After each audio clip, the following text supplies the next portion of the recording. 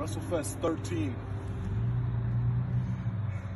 is just days away. And it seems that the United States champion has a guy who thinks he's a big target on Anthony Steele's back. But like I said before, you ain't no target, man. You're just the next victim for me on my championship reign. And then we got Fierce Danger's the World Heavyweight Champion.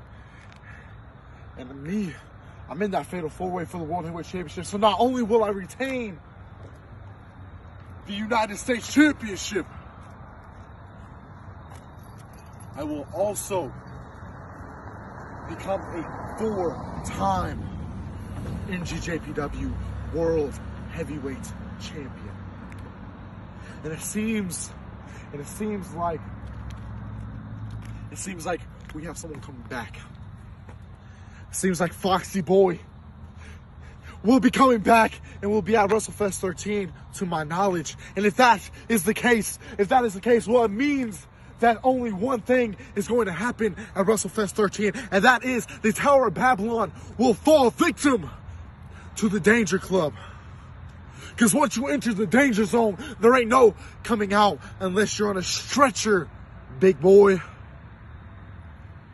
And I promise you, when it comes to this, you ain't taking it from me. So say hello to your first match in NGJPW, but say goodnight to your championship dreams. The Tower of Babylon, listen to me when I tell you this.